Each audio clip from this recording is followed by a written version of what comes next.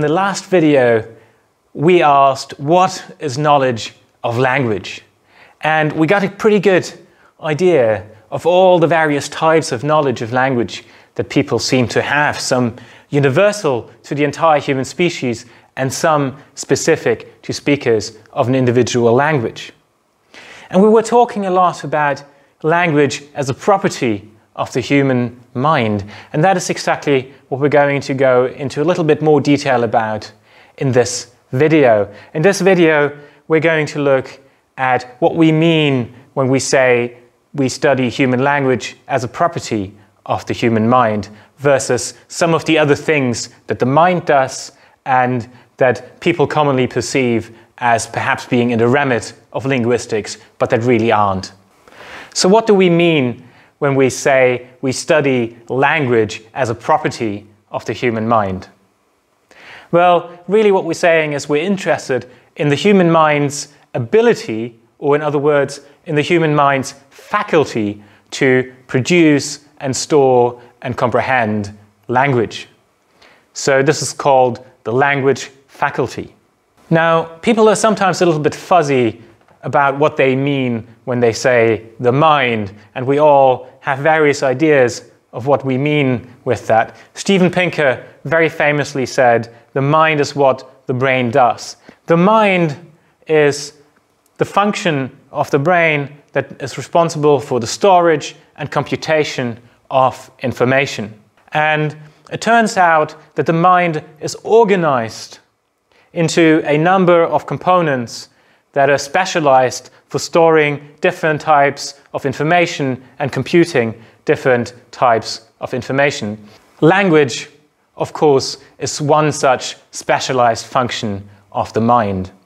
And not just that, in fact, language itself can be broken up into the components of knowledge of language that we encountered earlier. So there is a component that is responsible for computing and storing information about sentence structure, about word structure, about sound structure, about meaning, and so on. So the language faculty is the component of the human mind that is exclusively dedicated to the storage and computation of linguistic information. So to get a better grip of what the language faculty is all about, we might as well ask, what is the language faculty not? Specifically, what sort of thing that the mind could plausibly do is not equivalent to the language faculty. And we'll be making a couple of claims that we'll investigate in turn. First, the language faculty is not general intelligence. The language faculty is not thought. The language faculty is not literacy. And the language faculty, most certainly, is not what is known as consisting of prescriptive rules. So let's take these in turns. General intelligence. The claim is that language faculty and general intelligence are completely separate entities in the mind. We get evidence for this from what we call double dissociation. For example, when we have two patients with brain injury, for one patient, the language is impaired, but the general intelligence is still all right. The general intelligence is largely unaffected. And then we have another patient where the language faculty is unaffected and they can still fluently speak and produce speech and comprehend what they're taught within the remits of the other problems that they might show. However, their general intelligence is severely impaired.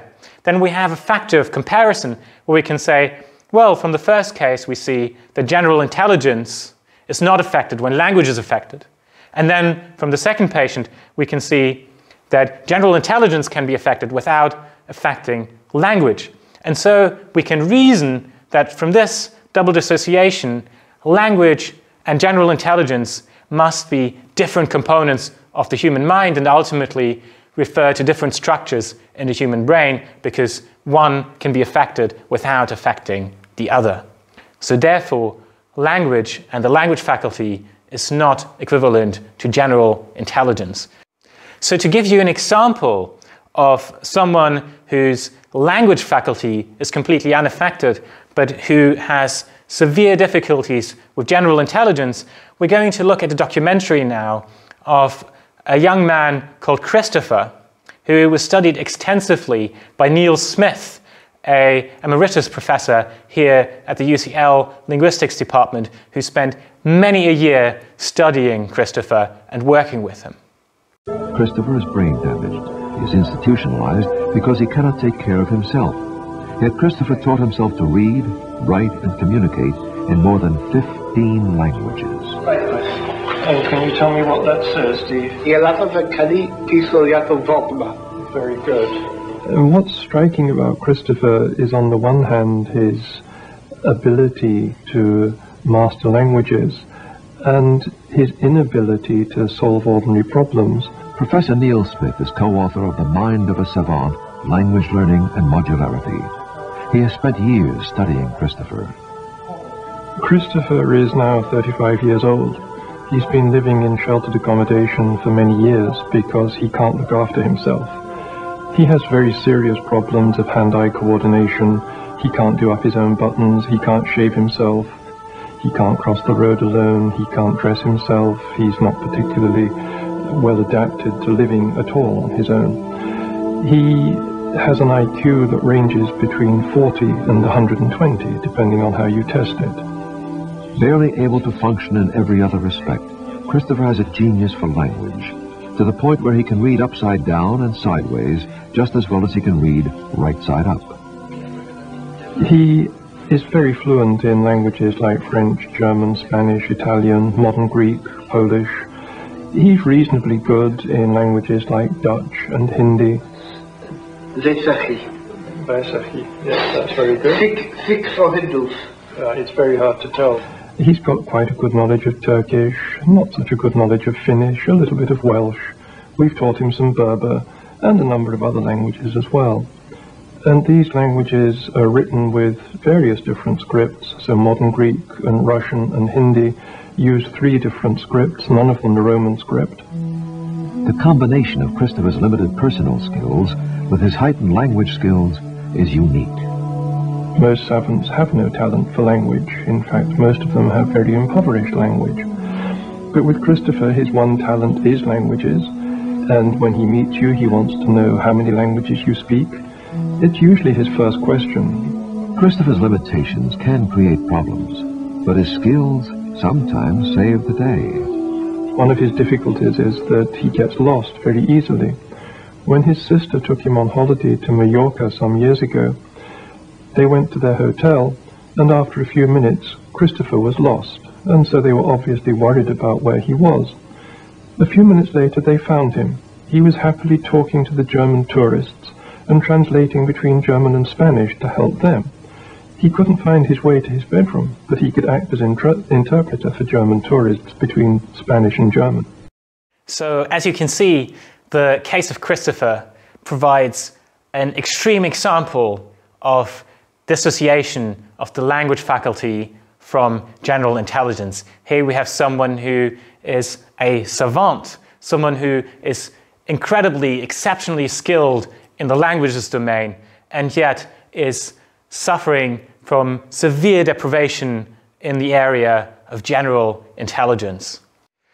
Now, the second claim we made was that language is independent from thought. People often think that thought in some way is dependent on language because as humans, as linguistic beings, we so often use language in our thought processes. We so often construct sentences in our mind or chew through a problem verbally in our mind. However, non-linguistic organisms are clearly also able to have thought processes. For example, pre-linguistic babies, babies that haven't acquired a language yet, are clearly able to take part in some processes, in some interactions with their environment that imply that they have thought. Similarly, anyone who has a pet will be quite assured that their pet has some sort of thought process, even if those are different from humans. And by and large, anything in the animal kingdom really has some sort of thought process. On the other side, linguistic organisms, such as mature humans, are also able to think non-linguistically. Einstein was quite famous for deriding the idea that he could ever come up with any of his theories if he had thought of them in terms of words and language. In fact, he said the most difficult thing that he had to do when he wrote his first paper in special relativity was to try and put his ideas into words.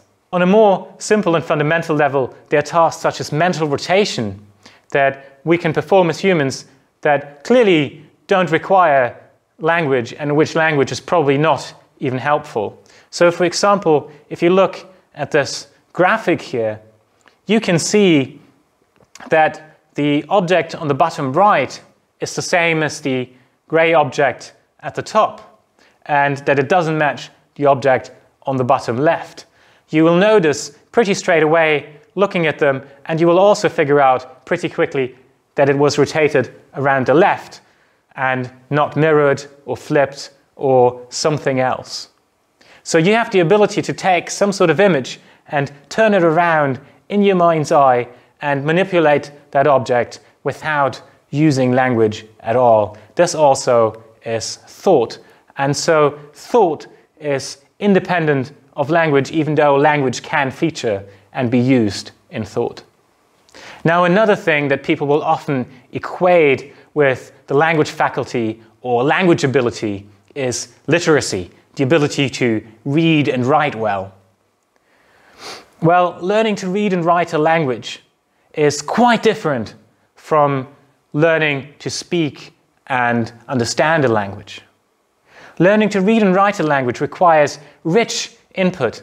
You need to be taught very explicitly how the spelling system of your language works, especially if you're learning a language like English, where a lot of the spellings for words are unpredictable.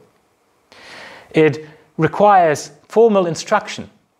There isn't a critical period for learning to read and write.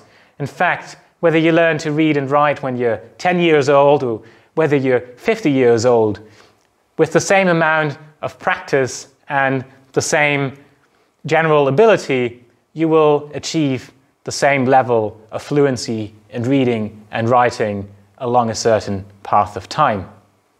Now let's compare this to learning to speak and understand a language. Well, learning to understand and speak a language does not require particularly rich input. In fact, the input that children receive when they learn their language is quite impoverished in some ways.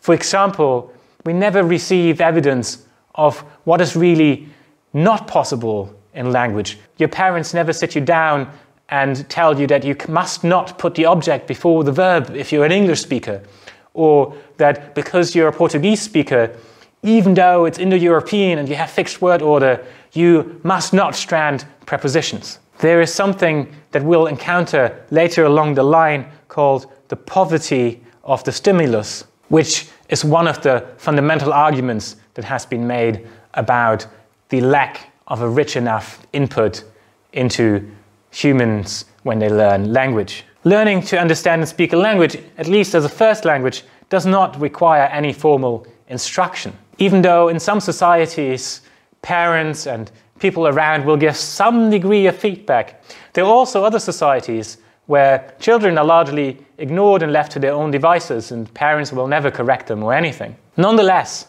children have no problem acquiring the languages that are around them if they're exposed to that language and have some sort of level of interaction with that language. Whilst they grow up for long enough, they will pick up that language. Instruction, no instruction, it does not matter. The learning of language in humans also proceeds along a biologically predetermined schedule.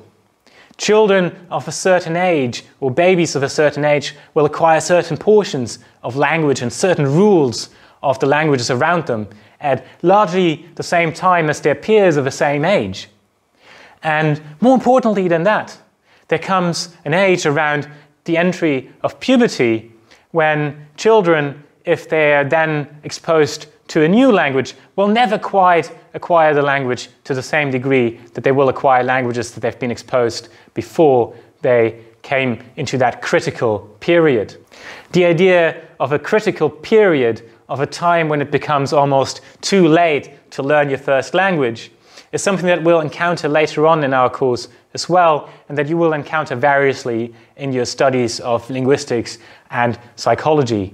A famous example that we'll encounter later on is the case of a child called Jeannie, who was a feral child, abandoned and not exposed to language, and then later rescued around the time of her puberty.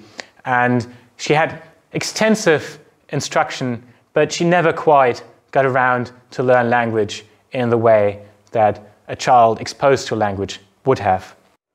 Now, as linguists, we often find ourselves in the enterprise of grammar.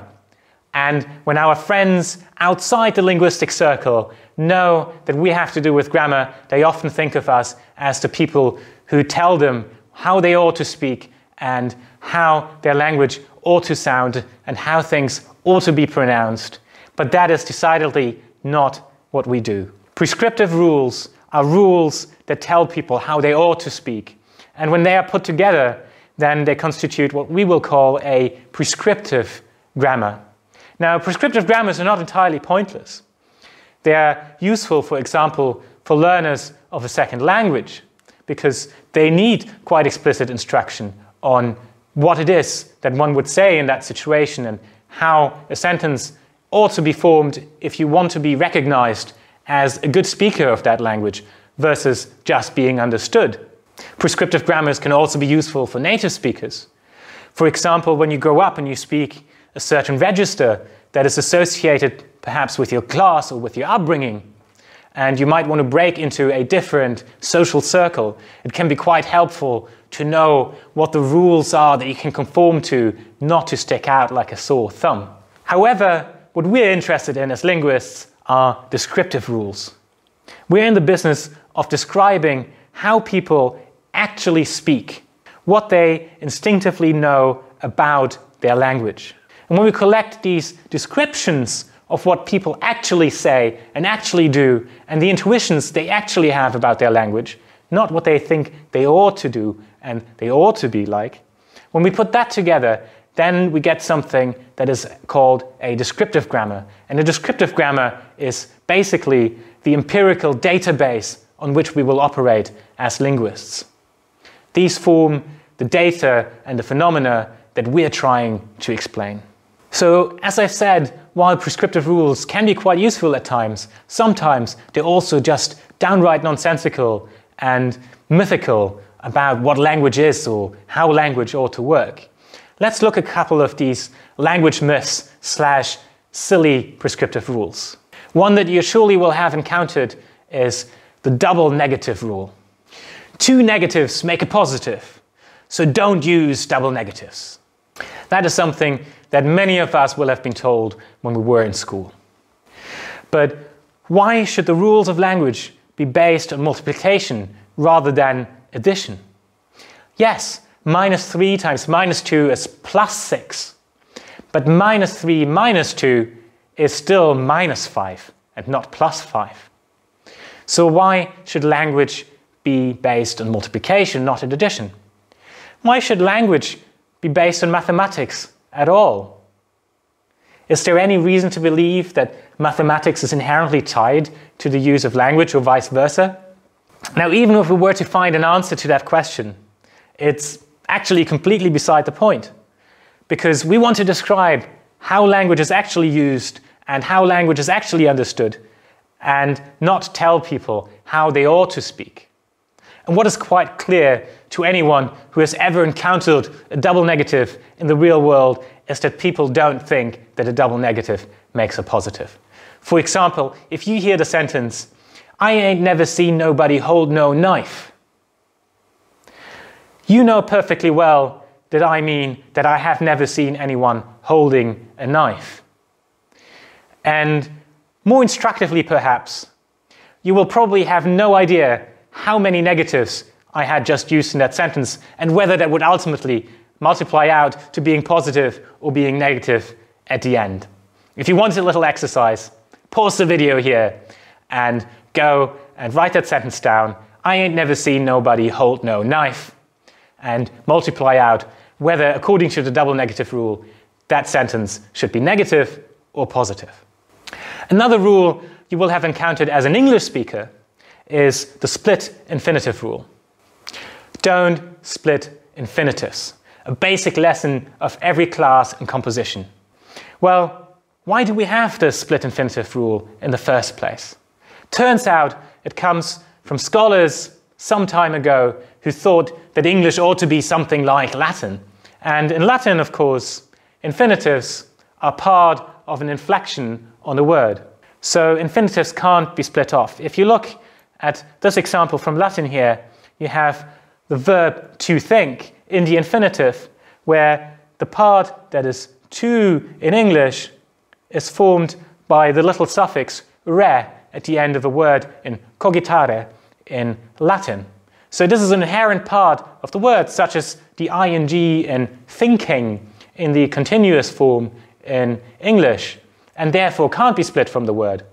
That's where these scholars got the idea from that you shouldn't split infinitives, because of course English ought to be just like Latin, because Latin is, as we all know, the language of the high society. Well, English clearly marks infinitives in a totally different way to how Latin does it, and therefore enjoys liberties that Latin doesn't. And we can say that we want to boldly go where no man or no linguist has gone before, where a Latin speaker might not be able to say that. So the comparison with Latin is rather absurd, and you, as a speaker of English, should pride yourself in the ability to split your infinitives and to boldly go where no prescriptivist has ventured before. Now, to hark back a little bit to language as a property of the human mind, an important differentiation of concepts that we have to make and that figures with these things that we've just been teasing apart to some degree is the distinction between competence and performance. Competence is knowledge of language. What have you stored in your mind? What do you know about the rules of your language, about the word stock of your language, about the way in which meaning is constructed in your language? And we mean that in quite a perfect sense. Now, on the other side, there is performance. Performance is how this perfect knowledge of language in the mind is actually put to use. So when we actually speak, or we actually write, or we actually hear or read something and we make a mistake, that has nothing to say about the state of knowledge that we have perhaps, but more about the difficulties of externalizing and putting that knowledge to use a lot of the time. So it is quite important to make a distinction between the competence that someone has, between the actual knowledge they have of that language, and their ability to actually practically use that at any one given time. So if you look at this little comic that we have here, quite a good way to remember the competence versus performance distinction is that competence is what you have in your head and performance is what comes out of your mouth. Now, another common misconception that is out there in the world is that language equals speech. And that is quite manifestly not true. The term speech refers only to the oral externalization of a spoken language. There are also many sign languages around the world, spoken principally by the deaf community, but there are also many signers, perhaps inherited generations, or partially hearing impaired people, or just in small communities where there's a large proportion of deaf people, so it makes sense for the hearing people to also learn sign language. So sign languages are on an equal par with spoken languages as to regards of linguistics and to regards of what happens in the mind of those speakers as to the knowledge of language that is involved. There are many sign languages. There are over 100 sign languages that have been well documented, and there are probably many, many more sign languages that we don't even know about yet. Sign languages share many of the underlying properties with oral language, especially the universal properties and some of the parameters that are applicable to languages generally are shared by sign languages. But of course, languages, depending on the modality they use, are often able to do things that other languages in different modalities are not able to do. It's also important to note at this point that some languages allow variant externalizations. Languages can be realized often in more than one way. For example, there are spoken languages that can be drummed and or whistled. Piraha, the language has been studied by Dan Everett, and which he wrote a book about called Don't Sleep, There Are Snakes, that you might have come across, is quite a famous example of a language that has both a spoken, a drumming, and a whistling variant. Some signed languages, for example, can also be communicated by touch, something that often occurs in the deaf, blind community. So to summarize what we've looked at this week, we've been looking at knowledge of language, and language is a property of the human mind. And we have seen that knowing a language means knowing a wide range of facts, from the sound structure to a word order to the way that meaning is perceived in one's language. And we've seen that linguists study this knowledge so as to gain a better understanding ultimately of what it is that the human mind does and what the abilities or faculties of the human mind are with regard to language. To put it another way, for linguists, human language is a window onto the human mind. Linguists focus specifically on the component of the mind which is dedicated to the storage and computation of linguistic information, which we called the language faculty. So I hope you've enjoyed this first dive into linguistics, and I will see you shortly at the first tutorial. I'm looking forward to meeting you.